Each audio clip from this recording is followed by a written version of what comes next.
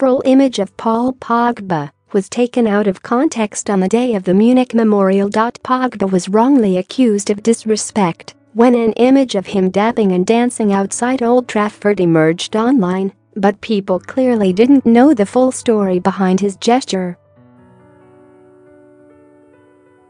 It has since been revealed that Pogba and his teammate Juan Mata were greeting a young fan, Alex Neil, outside the stadium. As you can see in the footage below, it shows both players saying hello while taking a picture with the Manchester United supporter. Alex Neil wrote on Twitter, "Massive thanks to Juan Mata and Paul Pogba." After the story emerged online, one Twitter account wrote, "Disgraceful the hatred Paul Pogba receives. Here he is making a young lad's day, but don't let that get in the way of your agenda." Another person wrote, "The internet is trying to create the idea Pogba was dabbing for photographers after the Munich ceremony yesterday, when in fact, he was making a child's dream come true."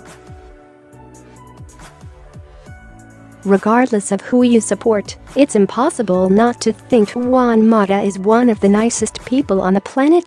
Back in May 2016, while Manchester United needed a victory to continue putting the pressure on fourth-placed Manchester City as they battle for a Champions League place, Mata produced a moment of class with a young fan.